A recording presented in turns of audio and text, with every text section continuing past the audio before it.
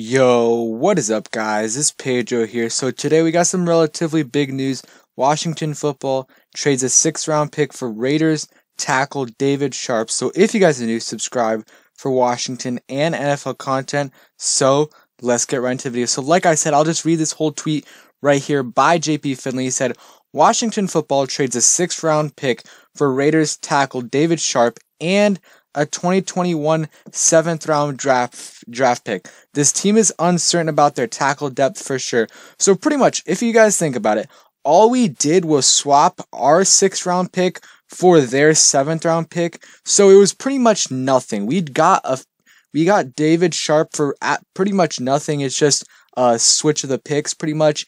And I'm not that mad about this. I mean, like I said, we give up almost nothing, and let's talk a little bit about David Sharpe, and then at the end we'll talk about Saahdiq Charles and when I think he's going to come back. But David Sharpe is a former fourth-round pick who was drafted in 2017 by the then Oakland Raiders. He's played 9 games in his career. He has started 4 total games. Sorry. In 2017, he played in 5 games, started 2 of them. 2018, he played in 10 games, also played a little bit for Houston there. And then last year, I heard he filled in for Trent Brown and did pretty good, played in 9 games and started 2 of them. So this is just tackle depth. And guys, seriously, just think about it. Our tackle depth right now is so bad.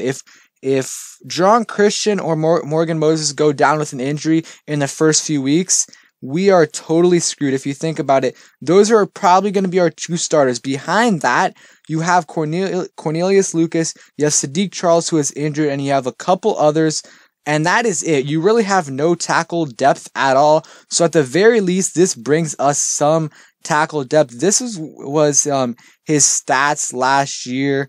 3 penalties, allowed 3 sacks, but I heard it was more like 2, but PFF does a different rating system, and a 65 overall grade. That's not that bad right there.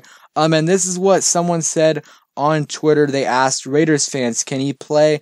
They said he's meh. He's serviceable. So they're fine. They're saying he's not bad. And guys, if a team that just lost a player is saying that the player they traded away is not that bad, that is pretty good enough for me. They're being honest. They know how good or bad he is, and they're saying he's okay, and I'll take okay considering how bad our offensive tackle depth is. I think he'll be able to come in there, and if Morgan Moses is hurt, if he gets hurt for a couple plays, same with John Christian, this guy can come in and play all right. And you know what? All we gave up was a 6th-round pick and got a 7th-round pick back. So we practically gave up nothing. So I'm not too upset about this pick right here. This is what Robbie Duncan said. I think he's a former offensive lineman. He kind of does some comps, and he said, this is actually 3 years ago. He said, my honest comp for David Sharpe is a poor man's Morgan Moses. Bigger difference is Sharpe is bigger and less athletic than Moses. They say Sharpe should transition to guard, but I don't see him being any better there either. Technique is very poor and is very stiff, doesn't bend well either. Don't see him playing low enough to play guard effectively. So again though, he's going to be a backup for us. Almost no way he starts, considering we're 1 week and a half away from the start of the regular season. So in my opinion, that's not enough time for him to be able to get adjusted and acclimated. But I'm fine with this move. Like I said, gave up practically nothing and got a player that at the very least will provide some decent depth for us, especially because we have no depth at the tackle. Like I said, if someone gets hurt, we are absolutely screwed. There's no one that can come in and help for us. So this is real quick. I'll just read what we said right here. So Sharpe, 6'6", 230 pounds. So he's a big dude. He's a 4-year NFL veteran who entered the league as a 4th-round draft pick. We already talked about that. He appeared in 24 regular season games with 4 starts.